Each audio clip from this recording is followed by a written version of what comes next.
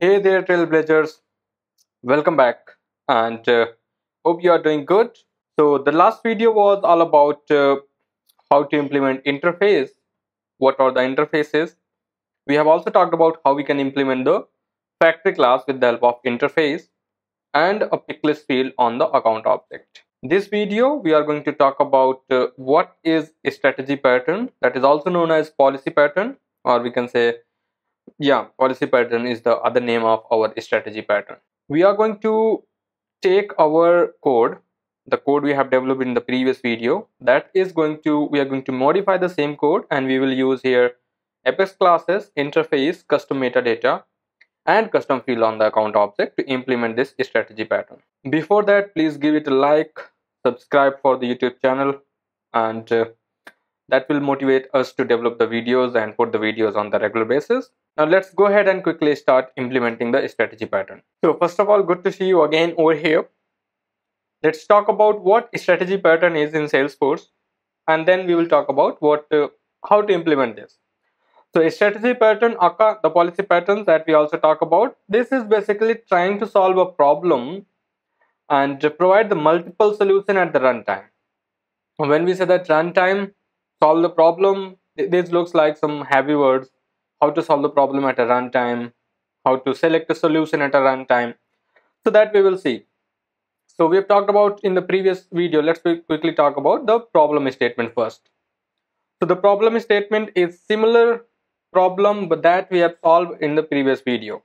So Bob is trying to implement a requirement, trying to know the latitude and longitude for the given location, and also needs the ability to choose the location provider at a record label or somewhere from the service classes. They are trying to call the location provider, and then they are giving us that this is my location provider. For example, Google, Geocode, Bing API, US Geocoder. There could be any service provider that Bob or their team wanted to implement, but they want to choose as a runtime. Runtime means we have already talked about the previous video was if we increase the geo service provider or the location provider, the number of providers we increase, we need to keep modifying the code. We need to keep modifying all the code which are related to this. First of all, we have to get a separate class. Then we need to get to the service class from where the class is going to call. Then we need to go to the factory class. The factory class is going to make the API call from the actual class we have developed. That is the problem statement that we have. Okay. Now to develop the strategy pattern, first of all, you might be using this. You might already be using, but you don't know the name of the pattern. That happens with most of the developers out there. So what it takes to develop the strategy pattern in Salesforce? Number one interface, which might have one or more than one method. Okay, which may have one or more than one method. At least one class that is implementing the interface as and all its methods. So whatever the method we have, that class is implementing this. We can also name these classes as concrete strategy class. Now we are just giving them a fancy name, that's it. We can also say these are the implementer class for our interface that we have developed on the step number one. Then there will be one class which will be responsible for calling the concrete strategy class method that we are going to define at a runtime. So if I say I want to get a location provider, which is Google, this class is going to call that class method at a runtime. It will define, okay, I got a Google, I need to find out where the Google implementer class is. Okay, this is a geocode, I need to find out what that class is responsible. US Geocoder, Bing API. So that is going to define at a runtime without putting if and else. If and else looks easy, but those are very dangerous for software development lifecycle. Whenever we are writing multiple if and else, we are basically putting our code in danger. So that's why we are using this interface and this strategy pattern. Now let's quickly talk about what we need here to develop it. Okay, the number one thing is that we need a custom metadata with 3 fields. And what are those fields over here? I already have that custom metadata name geocode. This geocode has 3 fields. One is active, which is a type of checkbox. the class name, this is going to be the class name. We can say the heart of our strategy pattern, the class name variable in custom metadata. Here we are going to put the name of our class which is implementing a particular geocode. For example, Google, we are going to name whatever the class name is. In the previous video, we were using API name of our class in the Picklist, but now we don't need that. Like there is no such need that we need to put API name of a Picklist in the class in the Picklist. Here we are going to use metadata and then geocode service. This is the service, the same Picklist values that we have in our account. So in our account, there is a custom field. So remember, we have created one custom Picklist field in the previous video. If you haven't watched, please pause this video, watch that video, because that is the mandatory for this. That video is mandatory for this video. So here we have got a field called geocode service. So if you remember, this field has these values that we have added. 3 values we have added in previous video, like this: US geocoder, Google geocode, Bing API. And the other thing that we have is similar values are over here under Google geocode service, the field that we have. So you can see these are the same values that we have. Now if you see, values are different, but the API name are same as whatever we have here inside account. If you want, now you can change. For example, if I want to edit this Google geocode, I can edit whatever I want. Even I can change the API name, but make sure whatever the API name is here, that should match the API name of the value that you are using in your custom metadata. As a best practice, I'll recommend to use a global Picklist and then refer that global Picklist at both the places. Now we've got it over here. We've got this Picklist, we've got this custom metadata. Next thing that we need to do is, okay, we need to go to custom metadata. Next thing that we need to do is we need to create custom metadata records over here. Now how we will create it? Go ahead and click on new. For example, let's say that it is Google geocode. The name will populate it automatically. We don't need to worry about that. The class name. What is a class? When the user say that give me the latitude and longitude based on the Google geocoder, Google location provider, then what is a class name? Okay, what class you have implemented for that? So in our previous video, we have implemented class. Let me quickly open that class, which is Google geocode. Okay, and this is the class that we have implemented. You already have implemented this. So you just need to put the class name over here. And what is a what is a geocode service? So in our case, it is Google geocode. This is the active. Yes, it is an active. Go ahead and click on save. Let's talk about Bing API. Now what is a class name? Again, we developed in the previous session. So we'll just go ahead and find the class name, and the name of class is Bing API. We'll put it over here. We'll mark this as active, and from the drop down we will select Bing API. Go ahead and save this. There are 2 records which we have just created. We have just set up for this custom metadata type. Again, as you don't have this metadata, so you might need to pause the video, set up these records if you want to follow along with me. Otherwise, you can also try after the video. Now we've got these 2 records.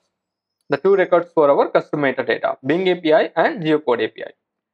Now let's get back to our account field service, custom Picklist field that we have. Say that we are talking to implement, or we are talking about to implement something related to Open Geocode. So let's go ahead. Now business is very happy that okay, you got implemented Bing API, you got implemented Google geocode API. Let's implement it for our open case geocoder as well. So what we will do is we'll go ahead and say okay, let's quickly create a class, and we'll say that open case API, and we'll create a class. Now what this class will do, first thing, we already have the interface named geocode, not geocode. We have iGeocode API. Okay, we have this interface name we created in the previous video. This is having 2 methods. So this is our interface that we need. This geocode, Google geocode, this Bing API, OpenCase API, these are the concrete strategic classes. We can also say that implementer classes. Okay, we've got this implementer classes. Now we have developed few of the implementer classes, 2 of them. two or three of them. We need one more. So just go ahead and copy this code. In your real time, the code will not be same. You will have to make the API call and then put the parameter according to that API call. But for the demo purpose, this is what we need to do. We need to implement these two methods, get latitude and longitude and get address. Okay. And remember the name, this name, method name will be same across all the concrete classes. The reason is that this particular interface having the same name. So the method will be same. So we don't need to worry about that. There will be a different name in the different implementer classes. So we have got this. We'll just go. I'll just quickly change the name. Not change the name. I'll just quickly change some value over here for the latitude and longitude, and I can just put some address random over here. Okay, I'm just putting something over here for the address, and we will go ahead deploy this. This is fine, up to fine. We created the class. Now you might be thinking, okay, you asked us to develop the custom metadata. We created some records. We added a Picklist field on the account. But where we are using this custom metadata, right? Now what we are doing is, in our geocode, then there is, this is our geocode class, which is the factory class, which is being called from our another class which we have developed is account geocode. This is our class from where we are actually calling that factory class. Now what we are doing is, in our geocode, in latitude and longitude method, what we will do is, we are getting this geocode service name. This is the value from our account pick list. Now what values could be? These are the values that could be there in the value. Now what we will do is, first thing what we are going to do is, here inside geocode method itself, we are going to create a static block. Okay, this static block is going to execute before any method or even constructor. Okay, what here I'm going to do is, I'm going to create a list of the geocode. I have this geocode underscore mdt. I'll just make sure it is correct. So the API name is correct. So I'll just here and okay, I'll just to make sure we have got, let's say that classes. And then what we will use static methods. So we'll say custom metadata dot get all and then dot values. I hope everyone is aware about what this particular line is doing up to here. So we have this custom metadata record. We are saying that return all the records. This is going to return the map of string and our this value geocode metadata. And then when we say that values, it is going to return list of all the records that we have. Okay, and then what we are going to do is, we are going to have a for loop over here, and then we are going to iterate with this. Okay, classes to implement. Okay, we've just iterated over here, and what we will do is, we'll create one class over here. Not class, we'll create a variable. We'll say private static, and we'll say map of string, and then this is going to be our geocode, not geocode, geocode. Okay, geocode API. This is what our interface. That is what we are going to create it over here, which is a private variable. Okay, now why we are using this geocode API? Any implementer class is a geocode API. That interface can hold the reference of our concrete classes that we also say as implementer classes. That is why we are having this interface as a value, so that we can hold the account picklist value as a key, which is nothing, which is a geocode class in our metadata, and then the actual class instance in our metadata, in our interface. Okay, now what we will do is, we'll check if this map has nothing. That means if it is null. Okay, we'll say if it is null, then we are going to create a new map. Okay, this is going to be a new map, and then what we will do is, we'll say okay dot put. It is going to put, what it is going to put is, we are going to put the field name, which is geocode service, which is going to hold the picklist value from account. So we'll say cls.geocode service, and then for the other the key which is going to be class name. Now how we are going to put that class name? Remember, in the previous video we have used the type class. We are using type, we use the new instance method. So how we will do that? We'll say okay, type t equal to, and we will say that type dot for name, and here we are going to say cls dot class name. Okay, and then here what we will use is, we will use t dot new instance, and remember this new instance must be typecasted to the type of class which we want. It could be your custom class, it could be your standard class, it could be your custom or standard object, it could be anything. One important thing about type like this t dot new instance, that new instance method can only work if your class does not have any constructor. That means the constructor does not accept any parameter. If the constructor started accept the parameter, this t dot new instance is not going to work at all. So this is the limitation that you need to keep in mind while you are developing this or using this type dot for name, type dot new instance methods in your code. Now we have just got it easily over here into our Google Map API. Okay, Google geocode map was where we have implemented over here. Now we have got it. Now inside this latitude and longitude method, what we will do is, we will say here, and let's quickly say, we will say if this map, now this is a static map, this will always last until the transaction is there. So we'll say if this map dot contains key, the geocode service name, the actual value of account in Picklist. Okay, then what we will say, okay, we will say go ahead, let's quickly have this, the whole thing that we are going to have is now inside our if condition. Okay, we will also have one else condition that we will be putting some sort of debug. Okay, so we have given the debug as no geocode service found. Okay, now here in this, the code inside if block that whatever we have, we will say if our code is containing the name, okay, then we will say okay, just go ahead and get that class name from our map, and the class name is whatever the iCode geo object we have.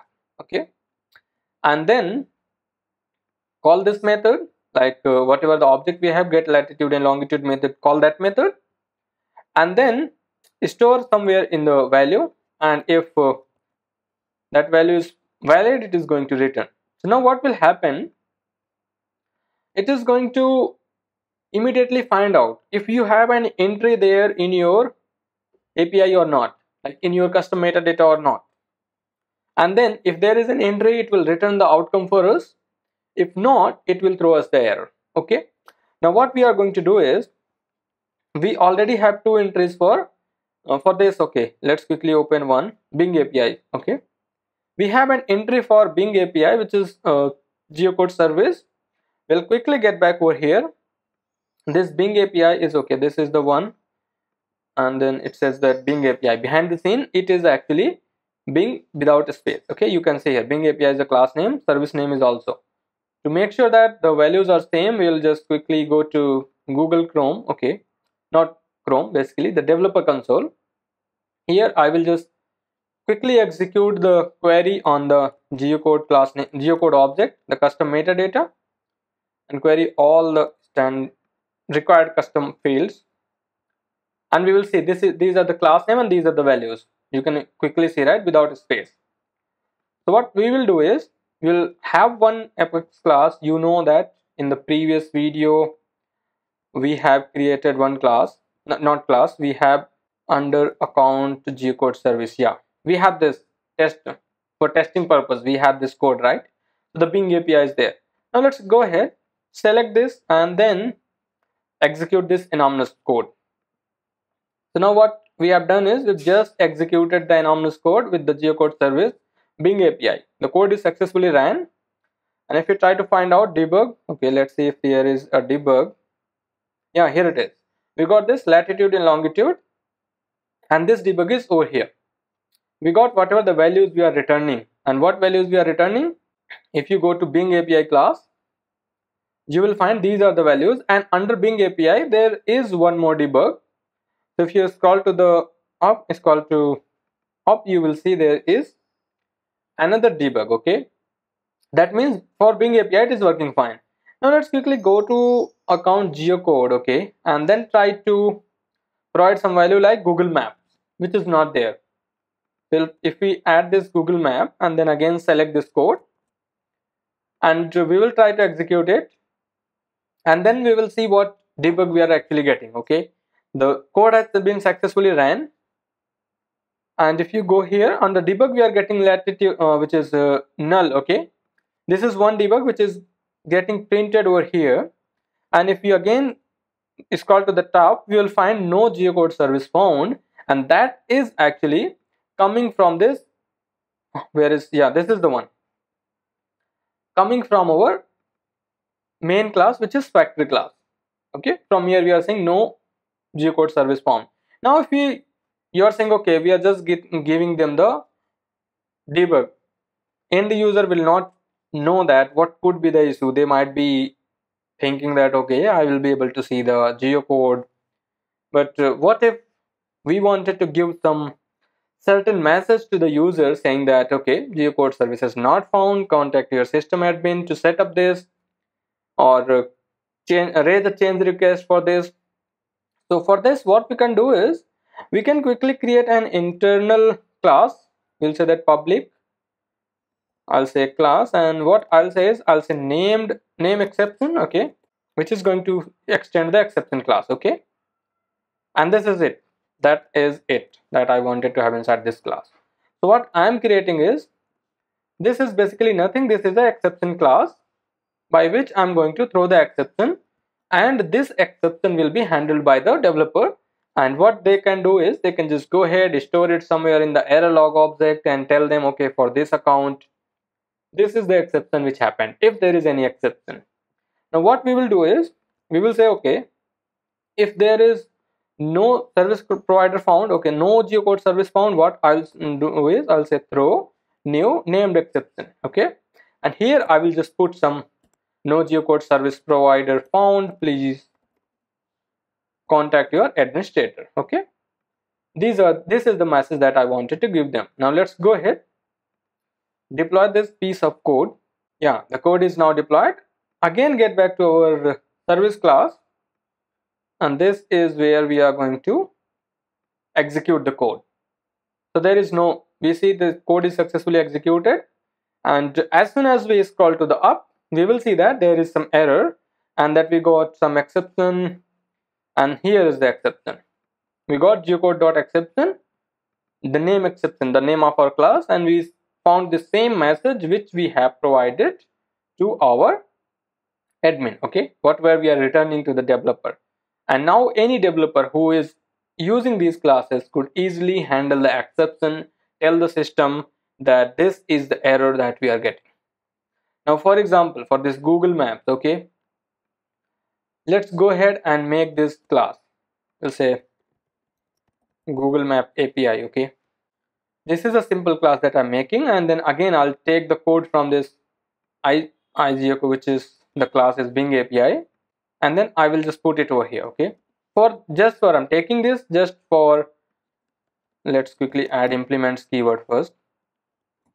Okay, we have just got the structure of a code, the code which basically the methods that we need to implement from the interface.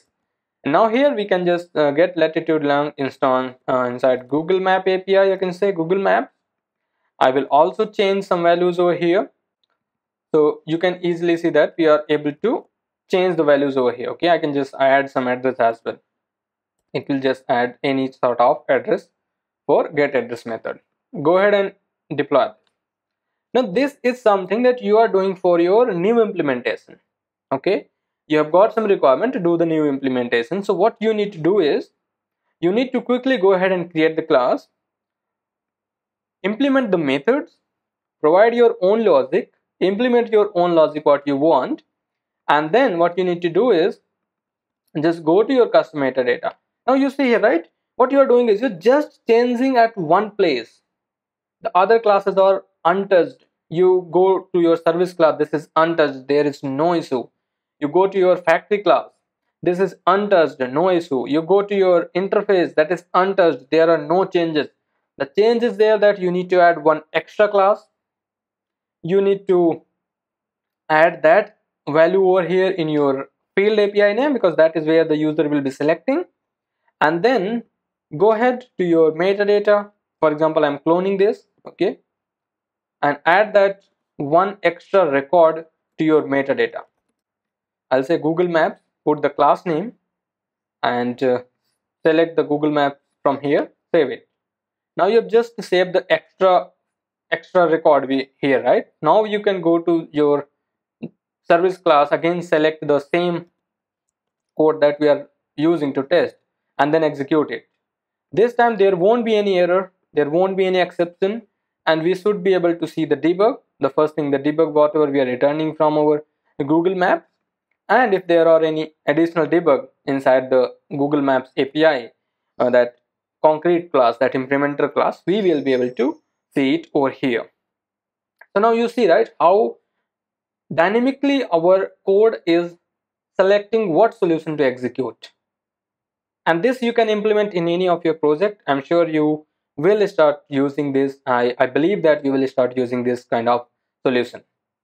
Now one last thing before I close this video is, you might be thinking, if you're not using this active checkbox, why we have even created this checkbox over here. So we will be basically using, let's quickly copy this API name and get back to your factory class, and here inside our particular for loop, what we'll do is, we're also going to do something. We'll say if cls dot is active, then only do all these things. Now this is something we are taking care about every single thing, okay? If it is not active, it is not going to put into this map, and if that service is not there in map, this map is not going to get that, and then we are going to get the exception. Now we are going to quickly retest it. I'm going to deactivate this particular Google API itself, which we have just tested, and we'll get back over here. I'll make sure I deployed this code to the org. Yeah, that code is there now. We'll get back to our service class, execute the same line of code, okay, and then we will see the error, and you see the name here, like the color of file is also changed to red. If you go here top, and you will see the error. Now you can also rectify the message. You can say no geocode service found, please contact your administrator, or you can also append some message like please check if the geocode service is active or not. That kind of message you can, the error, like friendly message that we can give to admin, so that they can also easily debug. So this is it about how you develop a strategy pattern, what the strategy pattern is, and how dynamically it can select the solution at the runtime. So if you are still here, thank you very much, and again please hit a like, hit subscribe button if you haven't done yet, and we'll meet into the next video with some, again, either pattern or some concept with Salesforce. Thank you.